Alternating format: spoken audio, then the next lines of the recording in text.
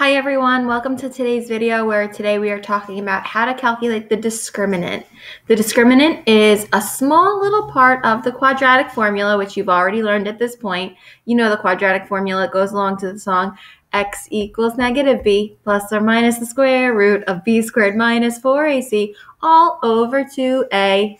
Yeah, that one. I know you know it. I know my song was cringy, but it is what it is.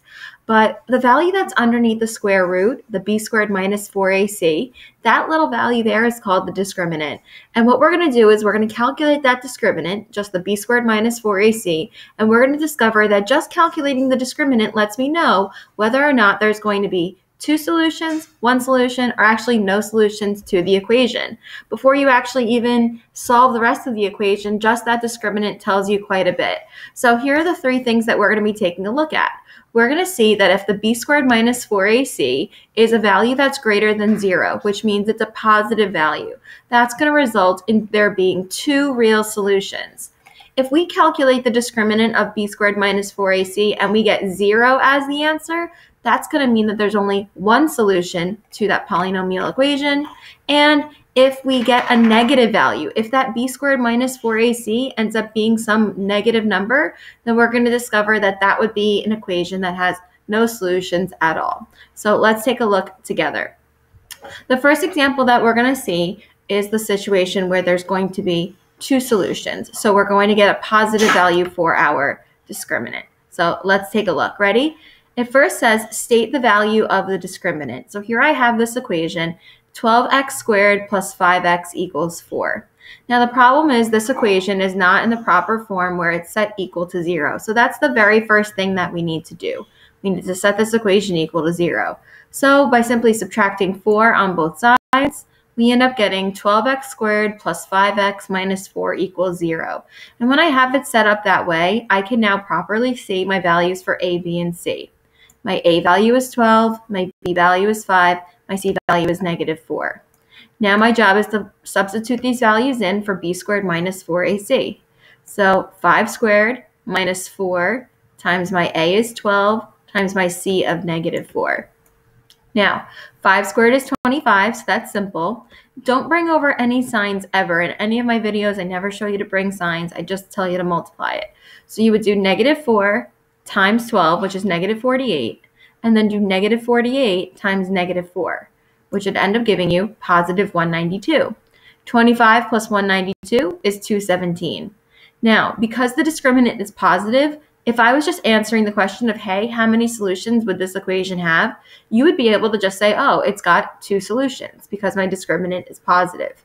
If I actually asked you to find the solutions, we would use our quadratic formula. So it would be x equals negative b, so we've got negative 5, plus or minus the square root. Now, we already did the b squared minus 4ac work over here. I'm not going to have us repeat it, so we can just simply bring over that 217 all over 2a, so 2 times 12. So this now becomes negative 5 plus or minus the square root of 217. 217 is not a perfect square, so I'm just going to leave it under the radical for this time, over 24. And then I use the plus sign to get my first solution and the minus sign to get my second solution. And if I do that and I use my calculator for it, I'm getting around to the 10th place. Negative 5 plus the square root of 217 divided by 24 is 0.4. And then negative 5 minus the square root of 217 divided by 24 would give me about negative 0.8. Now what this means is if I was to take this equation and actually graph it on the coordinate plane, it would cross the x-axis in two places. And those two places on the x-axis would be these numbers, 0.4 and negative 0.8. The second problem is an example of where we're going to have just one solution. So let's set this equation equal to 0. So this becomes x squared minus 8x plus 16 equals 0. I can then see my a, b, and c values. My a is my 1, my b is negative 8, my c is 16. I can then substitute in to get my b squared minus 4ac. So this becomes negative 8 squared minus 4 times 1 times 16. Negative 8 squared is 64.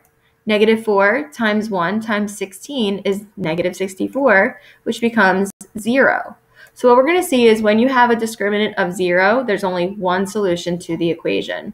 If I was to now, let's say, take the same equation and use my quadratic formula, so it's x equals negative b, so negative 8, plus or minus the square root, we already found our b squared minus 4ac, it's 0, all over 2a, so 2 times 1. Negative 8 becomes positive 8, plus or minus the square root of 0 is just 0. And now notice, 8 plus 0 is 8, divided by 2 is 4. 8 minus 0 is 8, divided by 2 is also 4. You only get one answer, guys, and that will happen every single time the discriminant is 0. This would mean if I was to graph it, it would just cross the x-axis at that one point of 4. So I'm just tying in these little sample graphs to remind you about what that means when you have one solution when you look at a graph, and this goes right along with it when we are using the quadratic formula. Last one. This is going to be where our discriminant is negative, and we're going to see what happens. So first off, we want to set this equation equal to 0. So let's go ahead and add 4 on both sides. We then see our a is 2, our b is 3, our c is 4. So b squared minus 4ac. So 3 squared minus 4 times 2 times 4. So 3 squared is 9. Negative 4 times 2 is negative 8. Negative 8 times 4 is negative 32. And 9 minus 32 is negative 23. Now think about this for a moment. If I was to go ahead and plug this into my quadratic formula, I would have to take the square root of this negative 23. We can't take the square roots of negative numbers. That's not a real number. Right now in Algebra 1, all we know are real numbers. In Algebra 2, you'll start talking about imaginary numbers and actually what it means to take the square root of a negative. But right now for Algebra 1, that just can't happen. So since the square root of negative 23 has no real solutions, we can't get any solutions to this equation. And that would actually be when you have a parabola that never touches the x-axis. That's what it looks like when there's no solutions there. I hope this video was helpful for you. Thank you so much for watching. Bye.